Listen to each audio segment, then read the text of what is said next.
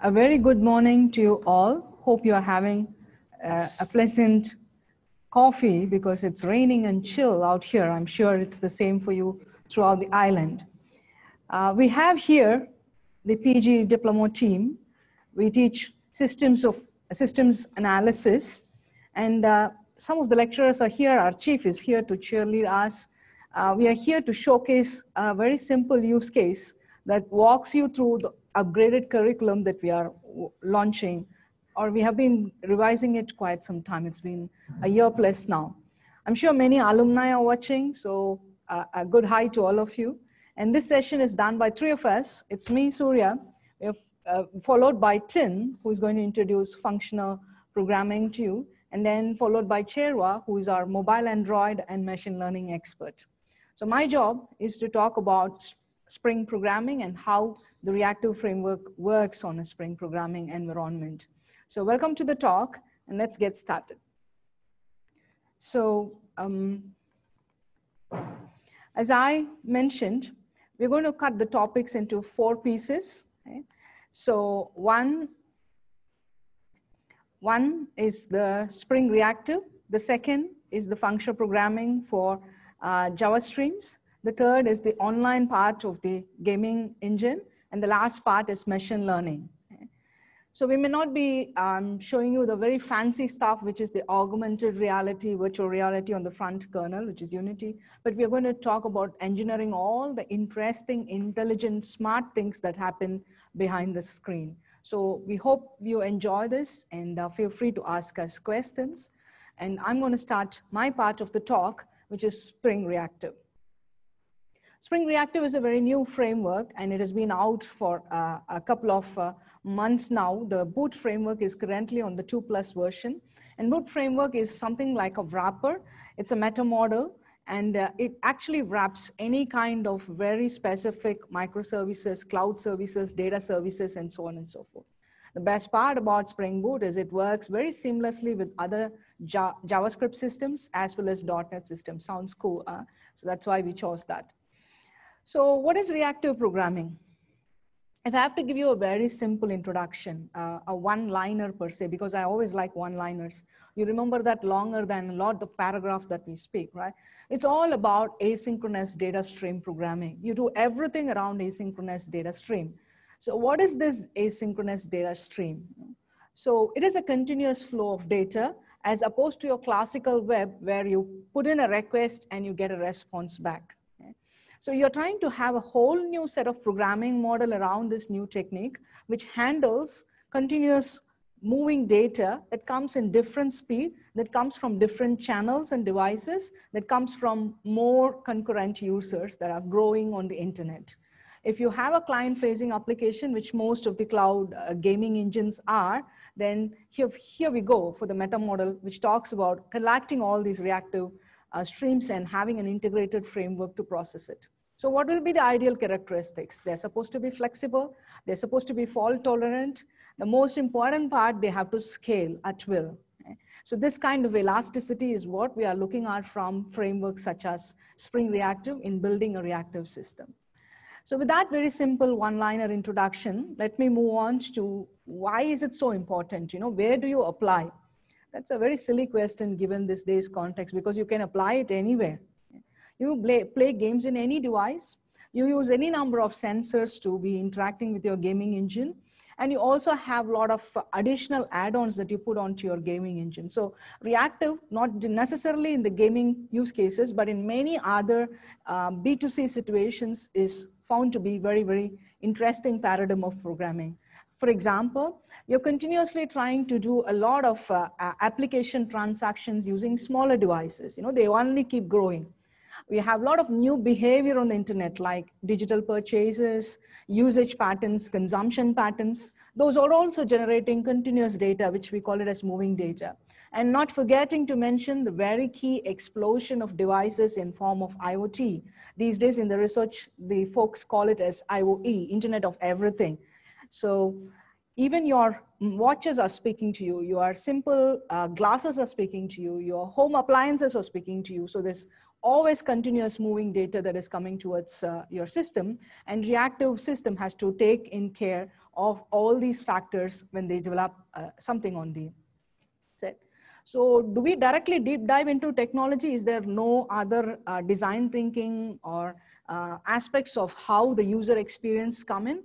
That's a great chapter, right? We have another expert who always deals with all the details of this. She's very good. The team, she leads the team, which is Esther, and her team is very good in explaining all the scenarios and how do you develop UI environment.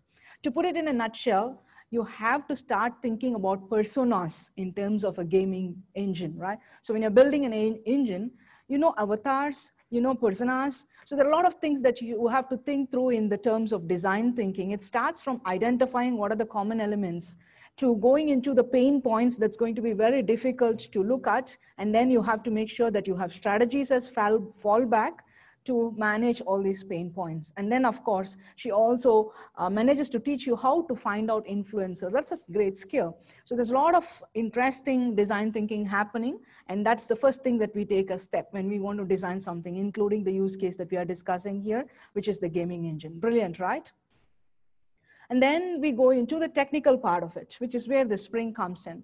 So once you've understood what you want on the front screen of the application, how you want the sensors to interact with you, what are the different kinds of channels you're going to pick in for designing this gaming engine, the next talk is about the conversation part. So how is my conversation between the gaming engine going to happen? So you have to classify things that has to happen synchronously and the things that happen asynchronously, which I was just defining as reactive data streams.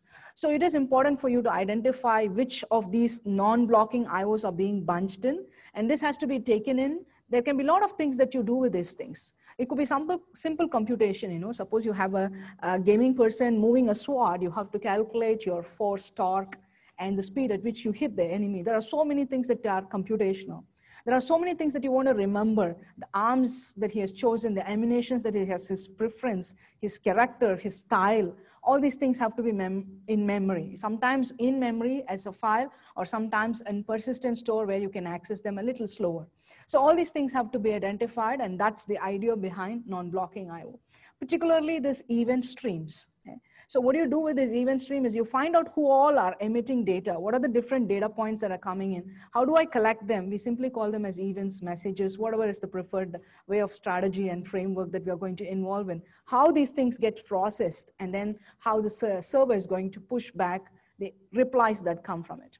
We have a very beautiful term to explain this. We call this back pressure. It basically comes from fluid mechanics. Don't you think it is very interesting to see how your blood flows? And there is a little back pressure created by different organs of your body to the heart, and the heart always deals with back pressure. So that was the influence for naming these kind of frameworks as back pressure frameworks. To give you more examples, there are plenty of back pressure and callback frameworks that we have on the client-side hosting. There is no restrictions. We no longer think in terms of channel of delivery. We don't classify web applications, mobile applications anymore. We just say edge computing. Okay?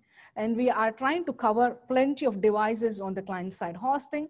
This could deal with browsers. This could deal with smaller and bigger devices like tablets and PCs. It could be small devices like your smartphones, IoTs, plenty of sensors. Anything could be interacting with your system, and you want to package the interaction via a client-side app, which we usually use different popular frameworks that we have discussed. You know, it could be Angular, it could be React.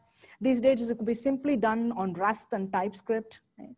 So we have Go front end. So we have too many very good choices on that particular plate. So this is my own invention of diagram. So it is there to convey what are the different functionalities that are being enclosed, and the different kind of technical framework that you've got to choose for each of these functionalities. And don't sue me, it's just for understanding. Right? And then you've got to classify your communication channels. You've got to classify them as blocking and non-blocking. Then, of course, you have to design the server side, which is where the reactive part happens in a scalable manner. I've given you one single example here. So for instance, if you choose one of your client to be an Angular client, which is a popular choice, you decide that you have to have a client that generates the data stream. Okay? So this is the client side end of the asynchronous data streaming part. There are many libraries that are probably used. We have akka, we have RxJS, we have RxJava. In this example, I've picked up RxJS because we want to show that Spring Boot is sort of inclusive of all the different programming languages. Programming languages are no longer key choices. On the server side, we use technologies like Flux, data, cloud, and so on and so forth, and put them into the data store. To dive more into what is being addressed, we take two different stacks. One is the traditional classic stack, which works on the servlet, and the other one is the reactive stack, which works on streams. And we use different kind of messaging. We use different kind of reactive servers to be able to understand data coming in from both the client side as well as the server side. A lot of technical details that we dive in, and students get to practice plenty of these examples using workshops, case studies. We also ask them to provide simple build prototypes and continuous assessment projects. So enough talking, I got to show you how something works, right? So we have a video that plays for 2 minutes plus that shows you how to develop a simple gaming part server side end to end. Folks, this is a very quick demo of the tic-tac-toe game done reactor style. Okay? So you can see that the main players in this are the moves, the player and the game. The game tracks the player as well as the game status. And of course, the rest of the attributes are just designed appropriately to keep it simple. Every of these entity classes are coded and used appropriately by the proper REST controllers and REST repositories. The main controller is wired with a few services that's going to come and help in the game playing, like game service, player, and the session management. The game logic codes all the winning moves. And to make it interesting, I have made sure that I always win, and purposely the computer makes very blur moves. There is perks in being a developer, you see. Then we have the security configuration, intercepts all the roles and authentication procedures. I created some simple data sets to test the system with my name and my friend's name. On the client side, we basically have an Angular app, which is trying to talk to all the API endpoints in the React mode, and of course we are trying to run this code inside the Node.js engine. To get the application started, I got to run the engine and then start the Node.js as well. So I've basically set everything up so that we can quickly push ourselves to see the demo. Okay. So let me open up any browser here, and to look forward to how to play the game, so I got to look for my local host :8080 to start playing the game. And I'm going to use my name to start the play. Okay. So I've already played some to test it before this demo session. So this time I want to play with the computer. So I'm going to say, let me just start playing the game. Okay. So I make my moves. The computer makes it moves. As I said, I tweaked it so that I can always win. And not fair, right? So I got to compete with my friends to prove that I got some skills on the game. So if I want to play the same game with my friends around, what I can do is I can start using a competition mode and then pick what I want to use as play. And then, of course, I make my moves. Okay? So I got to wait for the other person to join and use the game. So you can see that I can log out and then show you how it looks on the other player's board. Okay, so when Tin comes, he logs in today happily, and he looks at the game. So he knows that I've started a game and he wants to participate. He can load the game and then go ahead and make his moves. Okay. Thank you very much for watching. It's a very simplified reactive framework working from end to end. That completes the small piece that I want to show you as an end-to-end demonstration. Of course, my team has more interesting insights to explain how you can do the nuances of the gaming engine part. And as a conclusion, I would like to say Reactive is going to stay here. It's going to be a very practical technique for many new styles of architecture that is coming in every day. We talk about event management streams and reactive streams. It is enabled on different protocols. Okay? So Spring Reactor that I'm trying to promote today is a very simple publish subscribe architecture, which works in terms of RxJava, and it gives you mono and flux classes to be able to do this kind of asynchronous communication. Thank you, and I'll leave the floor with Tin to talk about the next topic, functional programming.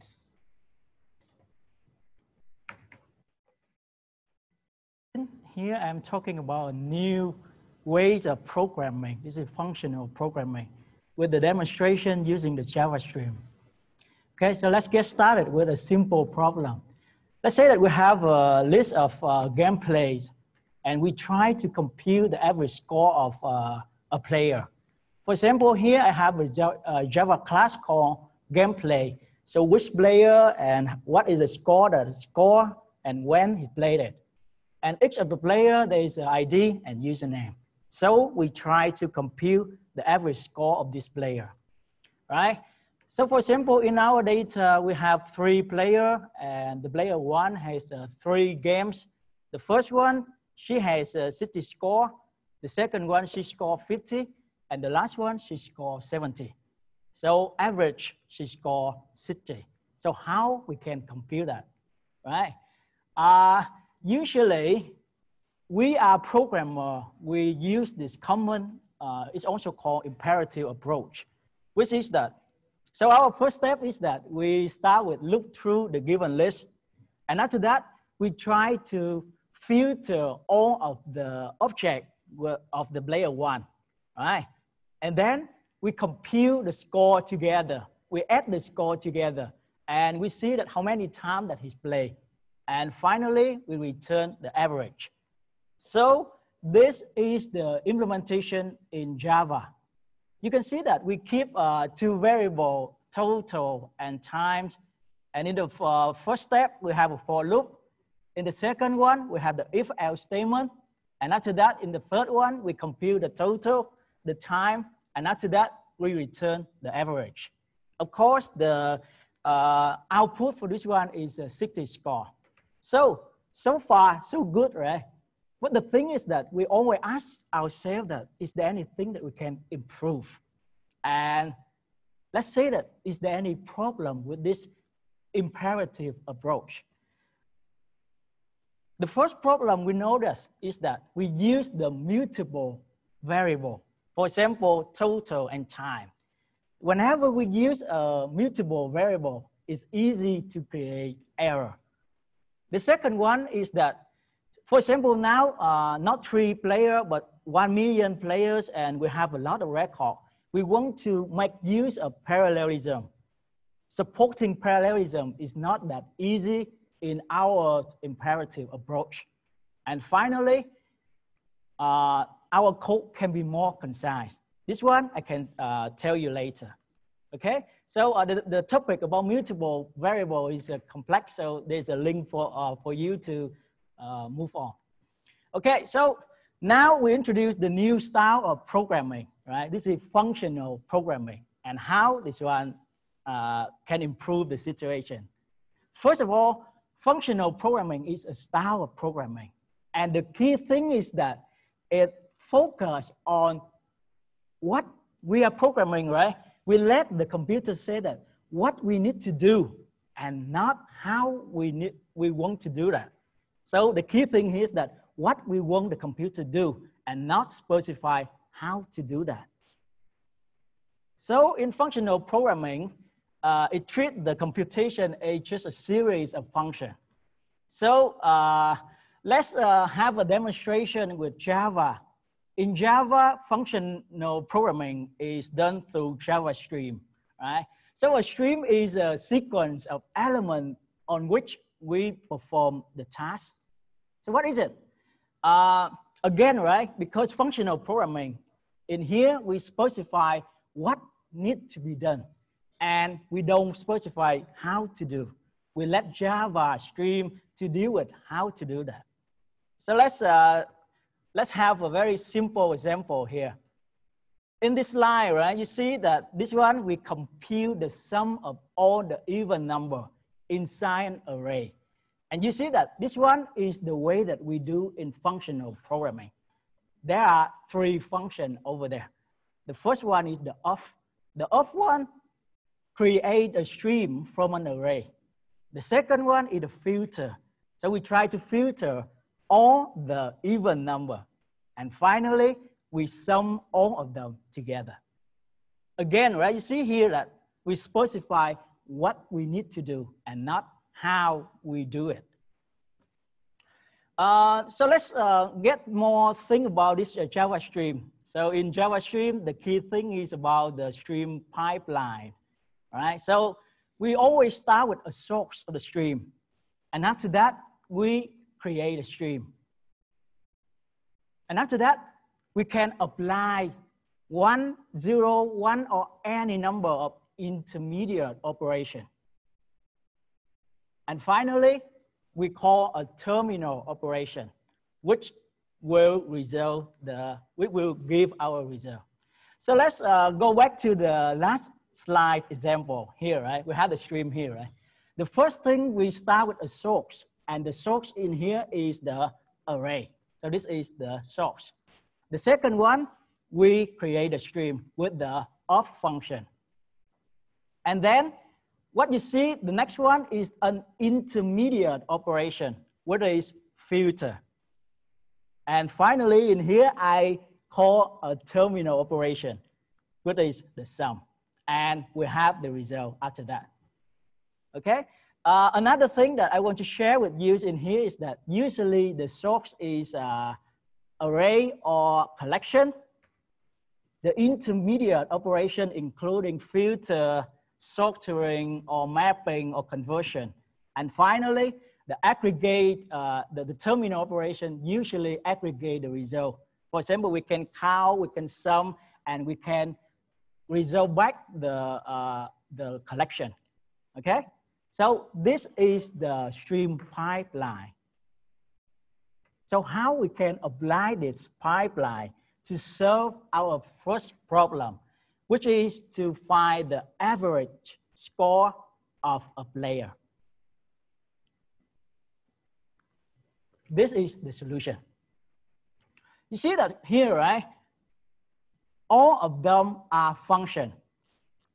In the first step, we call the stream function so that we can create a stream. After that, in the second step, we call an intermediate function with a filter so that we can get all the elements of the player one. And after that, we say that the other we don't care. We only need to get the score. So we map to double. We get all the score. And finally, in the fourth step, we average the score. So this is what I just showed you already, right? The first one, we create a stream. The second one, we filter the element. After that, we get only the score. And finally, we compute the average. The result is still the same. But you see here, we want and we only specify what we want to do and not how we do it.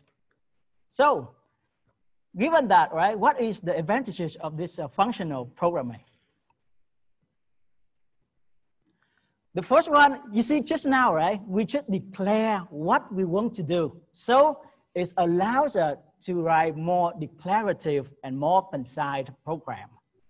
And in relation to that, we can focus on the problem and rather than our coding. So this is a very good one. And the final one, and I think that this one is the most important one, is that if we want to do it to program in parallelism, we want to support the parallelism, this one is much easier than the last one we have. Okay? So with that, this is the end of this functional programming. In my last slide, I will show you another example, how we can apply functional programming in a very common task, that is to create the leaderboard. So for example, we want to display the top 3 scorer using the Java stream. So this is how we want to do that. The first step, right? We have all the list, right? We have all the elements. So we can sort the list. The next one, we retrieve only the top 3. And for each of the element, we display the information. So this is the implementation using the functional programming. You see that the first function is sorted. The second one is we get the top 3, so we call the limit. And for each of the element, we display the username, the score, and the date time. Okay, so this is the display for the program. You see that all the username over there, the score that they have, and the time that they play. So it's the end for my presentation about this functional programming. The next one is about Android for online gaming by Chewa. Thank you very much.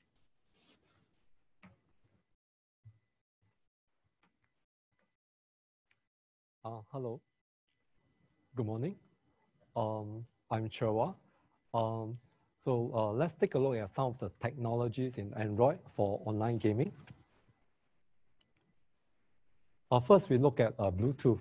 So Android, being a mobile operating system, offers a lot of services to applications running on top of it. So one of them is Bluetooth. So a game would use Bluetooth to discover and pair with a game controller. And from there on, the game can receive the gamer's input via the game controller, and likewise can send tactile feedback to the game controller. For example, ask it to vibrate. Authentication. So we are quite familiar with this, whereby we usually provide a username and password to verify our identity. So in Android, could we do it differently? Yes. So we could use biometric authentication. Biometric authentication relies on unique biological characteristic of a person. In games, we can use fingerprint identification, which is part of biometric authentication. So we can use it for logging into a game account, or we can use it to purchase weapons in a game. This is a fun fact. So the fingerprint sensor, which is the hardware, is usually located at the bottom area of the mobile phone or behind the mobile phone. So I'm using a BlackBerry Key 1. It's awesome. It's run Android, and the fingerprint sensor is actually integrated into the space bar of the physical keyboard. When I first got it, I was like, wow, it was so cool. Now, how does Android does fingerprint identification? So it requires the vendors of the fingerprint sensor to do two things. First, to enroll new fingerprints. Secondly, to recognize enrolled fingerprints. Right? So from a software perspective, the game will request from Android to say that I need a fingerprint identification. Right? So invoke the hardware, the fingerprint sensor now listens for a human touch. Next, the vendor's code, which is the software, determines if there's a fingerprint match. And it returns a result to say, yes, there's a match, or no, there's no match to Android. And Android passed that information to the game. Audio capture. In games, we use our voice to communicate with our teammates. The microphone in our mobile device is used to capture sound waves. We can use Android's Media Recorder API, which is part of the Android Media Services, to encode our sound waves and send it back to our gaming servers. When our voice packets reach our teammates, the game can use the Media Player API to decode and play back the voice packets. The accelerometer is a motion sensor that's used for measuring acceleration forces. So by sensing the amount of acceleration on the X, Y, Z axis, we can analyze how the mobile device is actually moving. So for example, with reference to the diagram, moving the mobile device towards us will register a positive value on the Z axis. On the right is a piece of Android code that reads values of the accelerometer. So first of all, the first part, we register our intent to receive accelerometer values. The lower part is where Android will call us whenever it detects a tilt in our mobile phone. A game like 3D Maze, which is the one on the right, uses the accelerometer for its gameplay. The ball is stationary when the mobile device is level. Once the mobile device is tilted, the ball accelerates towards the tilt.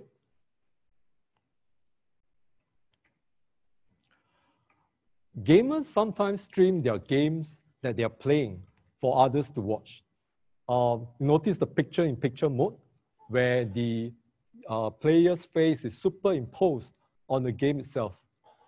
The game can use Android's camera API and capture the gamer's face and send it as a separate video stream back to the game server.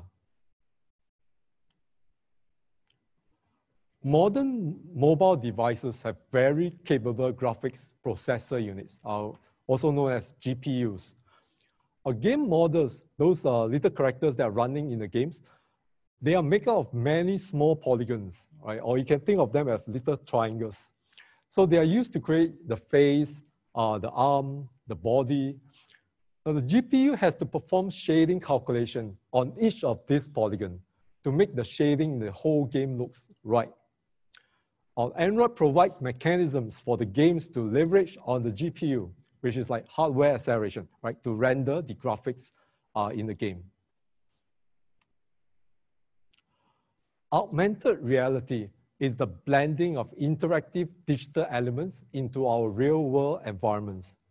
Now, the pavement, the man in the pink shirt, and the parked cars, they are all real, right? They exist in the real world of the man holding the mobile phone.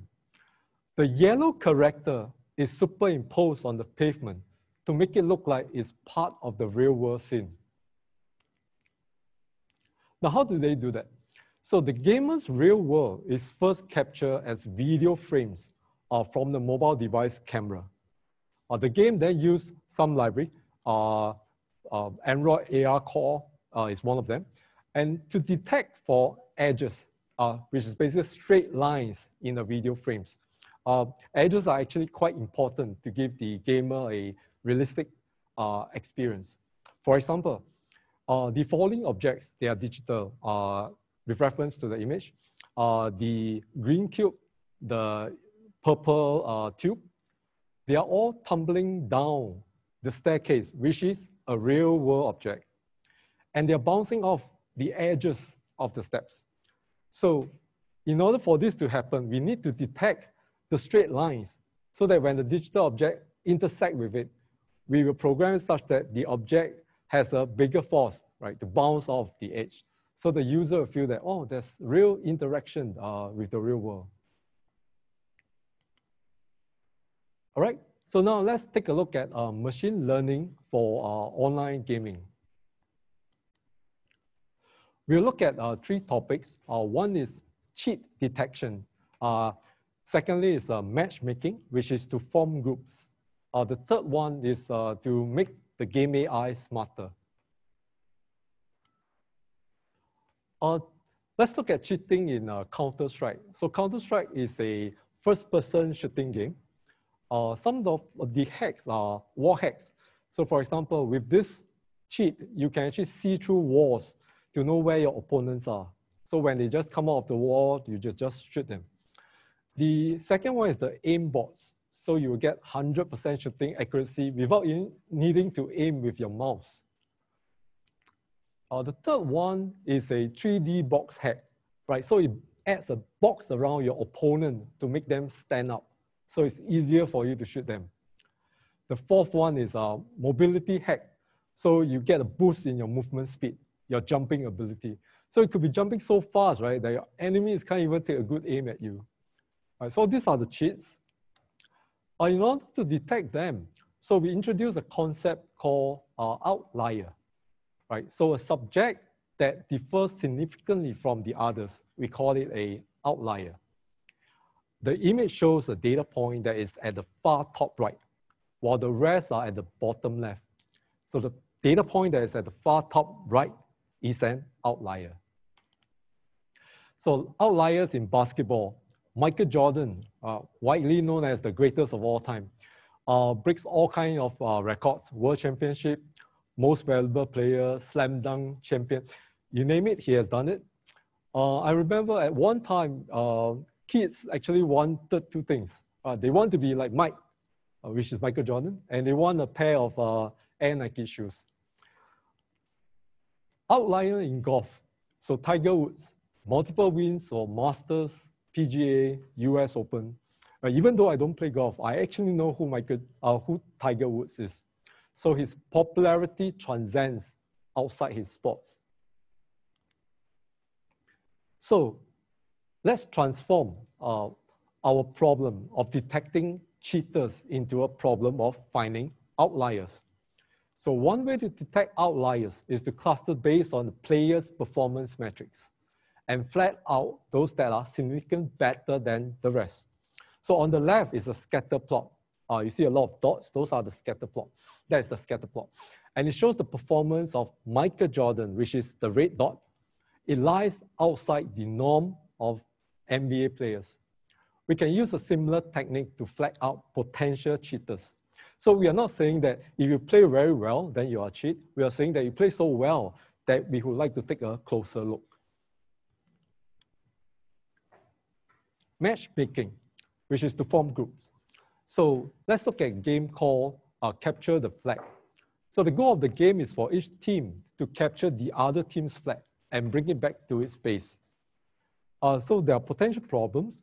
If a team consists of mostly of strong players, or weak players, the game ends quickly. Right? This impacts the enjoyment of the game as strong teams do not feel challenged, or weak teams feel dejected. Another game, auto racing. So the goal of the game is to race other drivers around a racetrack. The first one to cross the finish line wins. A problem with this is if a weak player joins a race that are mostly of strong players, then a weak player will feel outclassed, right, and feel demotivated. Strong players even worse, right? They are afraid of the weaker players losing control of their cars and crashing into them. We can use clustering to find balanced teams in the Capture the Flag game. So for the gaming metrics, we can use the number of kills, number of times being fatally shot, previous times in capturing flag, and the shot kill ratio. So are you a 1-shot, 1-kill player, or are you a 10-shot, 1-kill player? So with this gaming metrics, we can cluster our players into respective skill groups, like the plot on the left.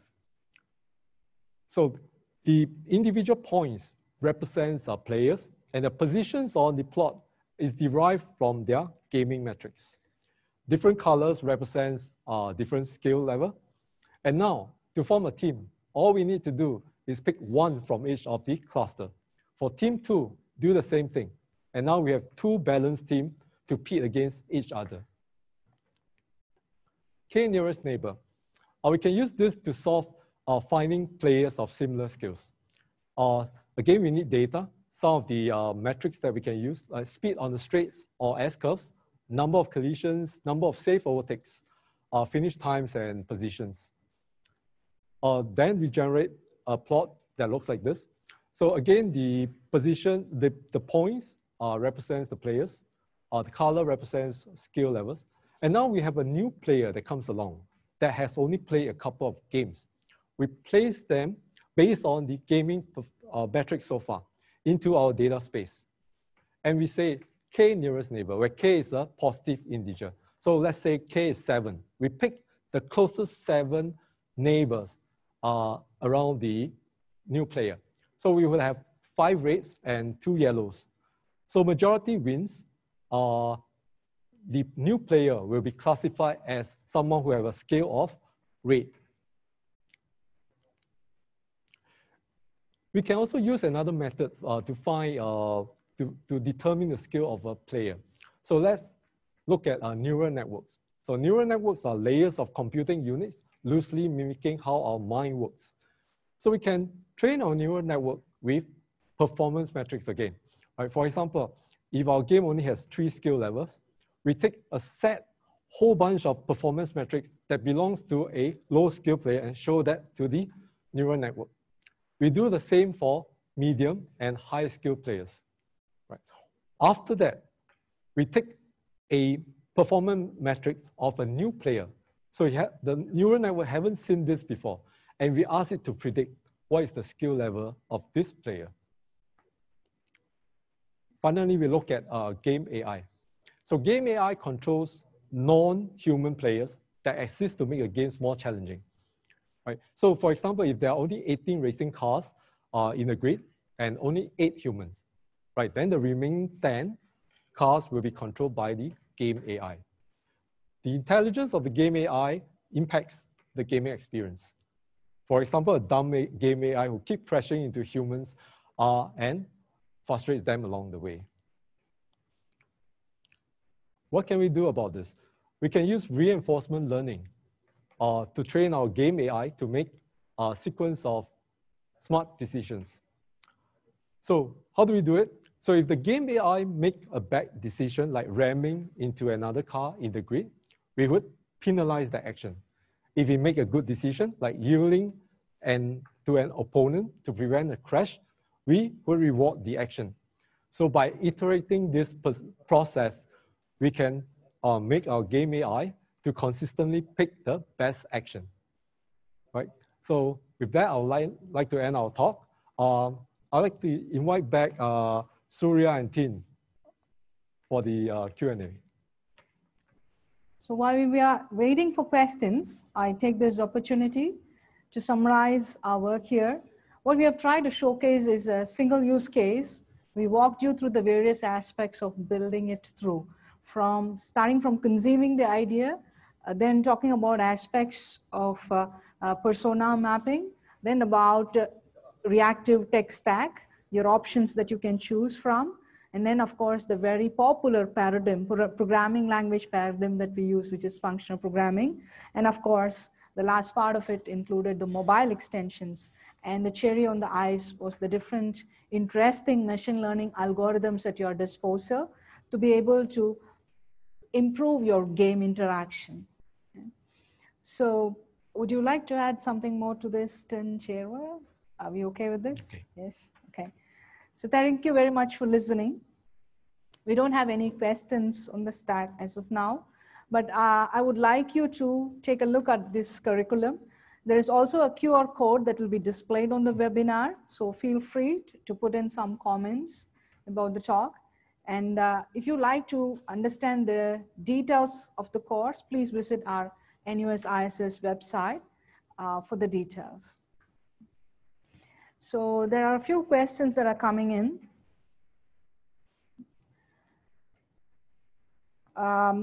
Adeline, for example, is asking us, what are the courses I can learn? The whole thing is being packaged as a PG diploma in systems analysis. We have few modules there. Okay? So you can try to visit the website. It talks about the design part, the software engineering aspects that we discuss, the web programming aspects that we discuss, the mobile programming aspects, as well as the machine learning. So all these things are packaged as modules with interesting information available on it.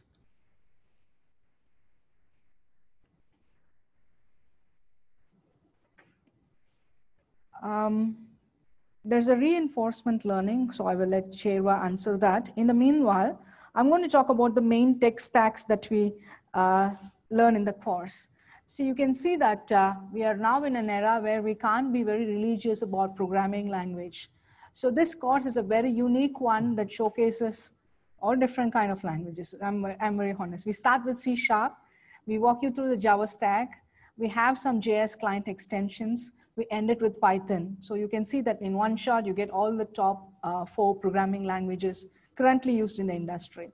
Not forgetting to mention, we also strike a balance on the new generation programming styles in terms of functions and functional programming. There's a question that says, is reinforcement learning much better than creative or critical thinking? So I guess I'll interpret the creative and critical thinking as algorithms. So so it's quite different because algorithms is that we know the solution. So basically we are saying that you should move left, move right. Whenever you see this thing, you should do this. All right, but in the real world, there are situations where there are too many possibilities to do that. So reinforcement learning is a slightly different approach. It's more of letting the software learn by itself by saying that, or if you did, so basically it's like you do something first, we tell the software. So the software make a certain action. Then we say, oh, the reward is this: negative reward means penalize, positive reward means good, do that more often. So based on this, the program is going to deduce what is the right step that I need to do. So instead of the programmer having to dictate every single steps for it.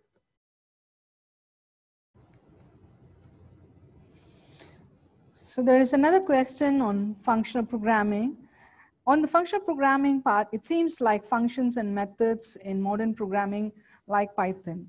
Okay, so as I shared before, right, the functional programming style is a style of programming only, and it's getting more and more popular.